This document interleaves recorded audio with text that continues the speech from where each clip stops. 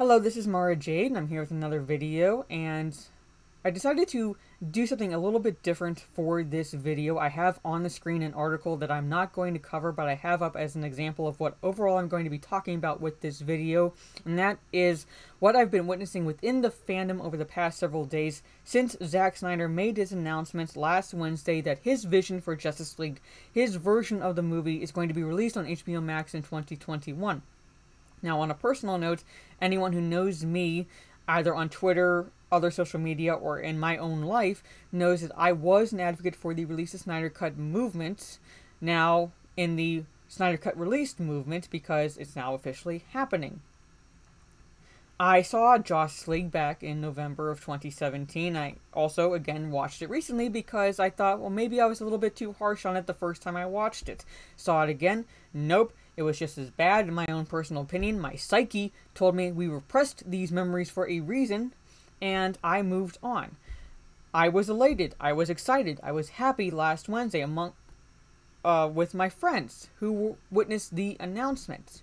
So, imagine our shock and hurt when those within the fandom, those we thought would at least support the win for the fandom, were saying things like, this is not going to save the DCEU, which is completely missing the point of the movement itself, to things like, it's still going to be shit, to things like, I hope it's one big troll on the fandom, or at least the Snyder Cut movement, and that they release the Justice League cut on HBO Max and we all have a laugh at their expense when their hopes and dreams and excitement is crushed.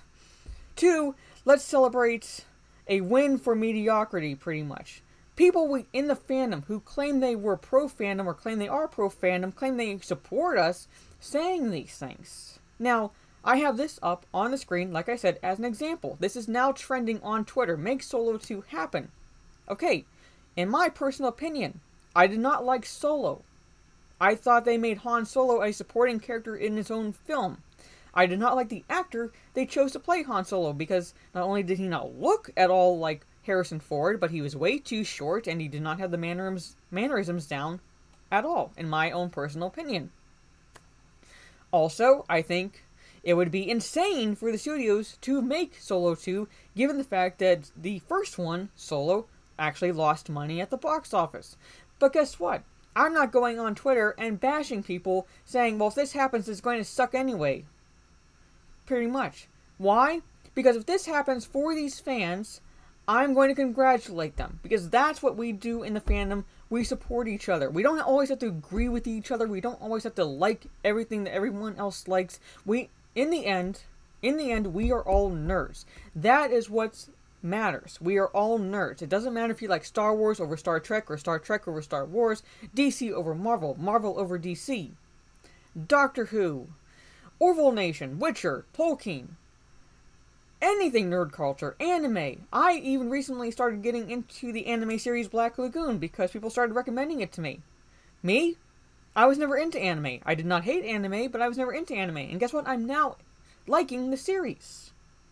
And that is what I loved about the nerd community, since I don't want to say became a nerd, but I've been a nerd all my life. And that is, if you come in with a healthy curiosity, with a respect for the established canon, the storylines, characters, and so forth, and say, well, I don't know a lot about this, can you teach me? Nerds would welcome you with open arms. It doesn't matter what, your gender, your skin color, or sexual orientation, none of that. They would welcome you with open arms and say, here, let me show you this tome for you to learn. Or, you like this, you'll love this. Pretty much. And to see, like I said, this ugly side, another ugly side of the fandom, those we thought were supporting the fandom, those who claim to be pro-fandom, I thought that's what the Fandom Menace overall was supposed to be about. It wasn't exactly exclusive to Star Wars. It might have started because of Star Wars, but it wasn't exclusive to Star Wars. It was because we wanted to save, essentially, or at least support fandoms to fight against the injection of identity politics and socio-political agendas into the lore. Not tear each other to shreds, not tear each other down because we don't agree with one subset of the fandom. Like, again, another example.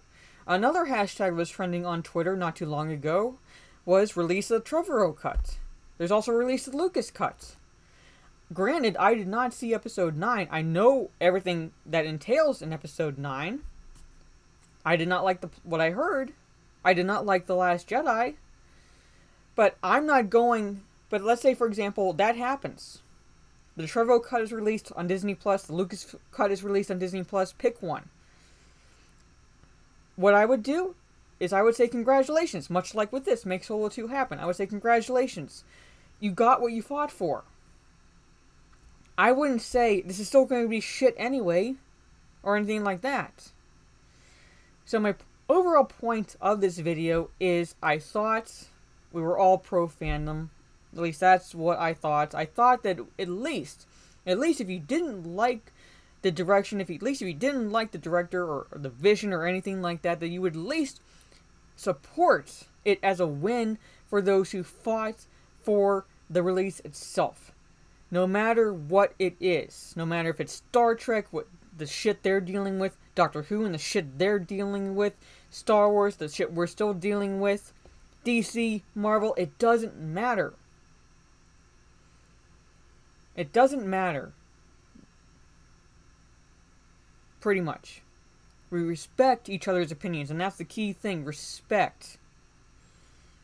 And out of that respect is common courtesy, and that is the courtesy to not rain on people's parades who have fought for 2 to 3 years for something, and now they're finally happy, and you just had to inject your negativity. I hate using that word, but that's essentially what it was this past several days.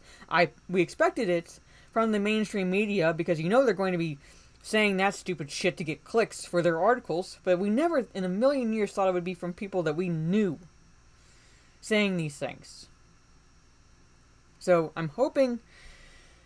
So don't judge me too hard. That's just my own personal opinion. I'm not calling out anyone in particular. I'm just calling out what I saw over the past several days and how much it hurts not only me, but friends of mine, people I'm close to, and how it revealed some people for who they truly were. The masks were coming off. Again, not calling out names in particular, but that's what I witnessed.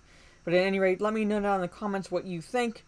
Were you excited for the announcement? Were you not excited for the announcement? Are you going to watch it either out of curiosity or because you were looking forward to it?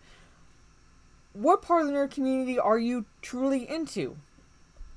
Like I said, at the end of the day, we are all nerds. We debate, we argue, but at the end of the day, we shake hands, we agree to disagree, and we respect each other. And I saw little of that over the past several days. Not from everyone, but there was enough that, like I said, it cut deep for some people. But at any rate, let me know down in the comments what you think. If you like, leave a thumbs up, share on social media if you will. Again, like I said, this was a different video, different take than what I normally do. It's Memorial Day, and I want to say thank you to all who served and are currently serving. All the military vets, I salute your service, and I appreciate all that you do. And catch me on either a live stream or another video in the future. This is Mara Jade. Thank you all for helping me reach monetization, and I will catch you all. I would normally say on the dark side, but I'll say this, actually. United we stand. Take care.